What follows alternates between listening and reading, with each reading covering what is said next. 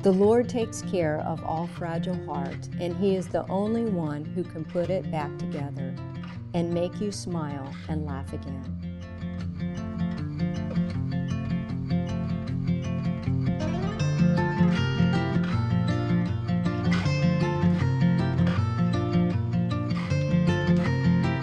Emmy-nominated and best-selling comedian, author, and actress Chonda Pierce has brought laughter to audiences around the world for decades, and she is known for making anyone laugh during a simple conversation. Even though she has cried many tears in her life, she continues to smile and share the message of Jesus.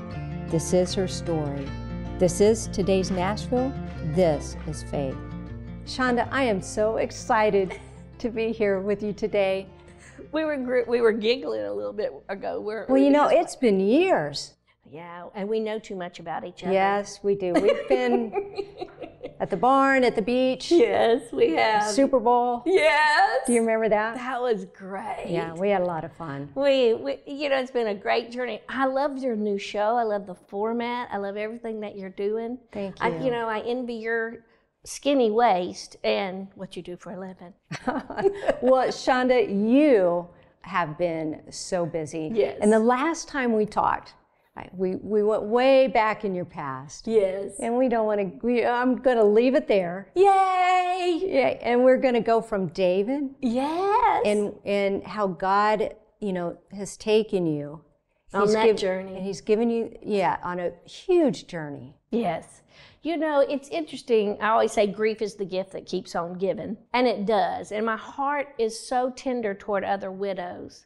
And I see them, they'll come to my shows, they'll say something, oh, I read your book, or I heard your husband passed, and they want a helpful hint of what's going to get through it. And I always tell them, as much as I hate to tell you this, it's just time. It just takes time. And so don't be afraid to weep. I always say getting through grief is 3 W's, wake up. In other words, that means just get out of bed, do the next thing. The other one is let yourself weep. But the third one is worship every chance you get. Oh, that's good. Because when you worship, even if it's running the vacuum and playing your favorite praise music, there's something about that puts your mindset and puts all your grief in perspective. It doesn't make it easy. I still miss my man very, very much. How long has it been now? It'll be, actually, while we're filming this, it's 9 years tomorrow. Yeah. Tomorrow. So it's tender. Those are triggers, we call them, when a birthday comes along. And as you well know, talking about the past, if I get a trigger, then I have a snowball reasons to cry and grieve. And my brother and I are the only living members of our family now. I was sitting on a picnic table at the at the farm the other day, and I said, the farm looks so good, we should have a family reunion. He goes, we are. But what I love about that, we still maintain a sense of humor. Not long ago, I dug up my whole, family that was in one cemetery, part of the family's in another one, dug them all up and took them all out to the farm, and it became the funniest day of my life. Well, I saw it. Did you have video? Did you have video? I videoed it because just thinking this is going to be funny because my brother couldn't be there, so I wanted to video it for him. And then I kept commentating. I told my son, because there was 4 bodies on a flatbed truck. It's the way you do it in Tennessee. And I kept telling my son, I will give you $100 if you go through McDonald's and order 4 cheeseburgers just to watch their face. And he goes, Mom, did you take your meds? And you took them to the farm. I did. There's a real peace out there, as you well know. I've been blessed to have that piece of property for a long, long time. I'm finishing up a house, which is a project David and I started many, many years ago. And I feel real complete in that. I feel nature is a beautiful way to worship. It's a beautiful When place. you enjoy a sunset, or you're loving the trees, or you see a flower blooming, every minute, every chance you get, you need to thank God for those things. A bird will fly by, but people always tease and say, if it's a red cardinal, it's your husband. I'm like, then I have a BB gun. Stop spying on me. It is just a peaceful place, but nature does that for me. The beach does that for me. A reality of the Creator is what I think happens out there for me all the time. And also then, I live in about 100 acres, and I'm in the very middle of it, so it's a real trek through the woods to get to my house. And what's sweet about that is you come into perspective of how small you are, which in my line of work probably needs to be, but also how if God is taking care of that little sparrow that flew by or that tree that's growing, he's gonna, then I'm pretty good. I'm in good hands, yeah. You know, I love I've been out to the farm. Yes. And we helped clean the barn. Oh my goodness, yeah. I'm still working on that place to make it a fun little, you know. It's amazing. It's gracious. In the barn, I mean, you have a place where you do worship. I do. And have events. I do. A lot of it's just, you know, friends and peers, and a lot of artists come and write songs out there. There is something anointed about that little land that happened a long, long time ago when David and I first got it. And a lady came and prayed over it and walked through the woods. We had anointing oil in like a bug sprayer thing and just anointed every inch of the land that we could. And she said the word that the Lord gave her while she was there was the word peace.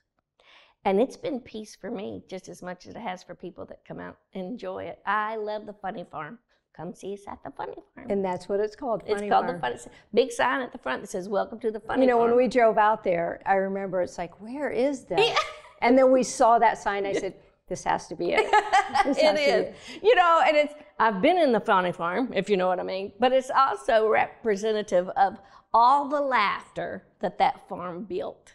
You know, every laugh, every night, and every concert, they contributed to the peace of that place. That is amazing.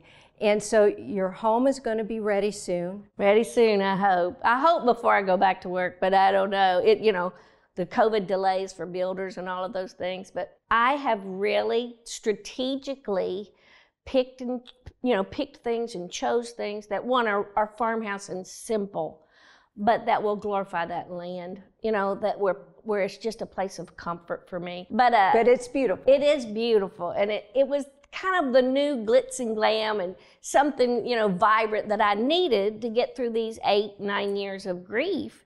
And now I'm ready to decorate just for me. And I have struggled. I struggle feeling a little selfish about it, but God is so faithful. When something is difficult in one area of my life, He lifts up another, which teaches me, okay, in this area, He's wanting me to stay in a waiting room for a little bit, like a man coming along.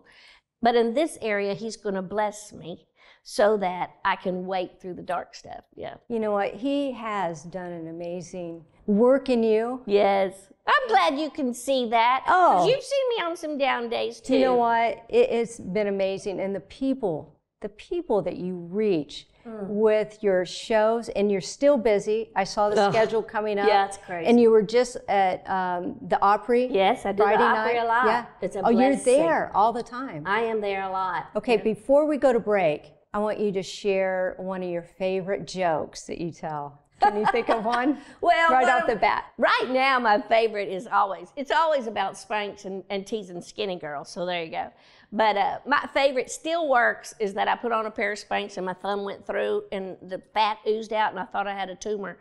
So that's all. Can you get the dough back in a Pillsbury can? You know, that's always my favorite. It always goes over with my crowd, you know.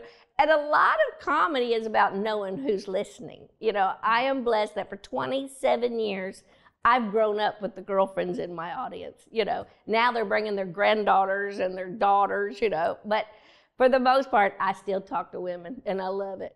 And Chonda, when we get back, we're going to talk more about what God is doing in your life.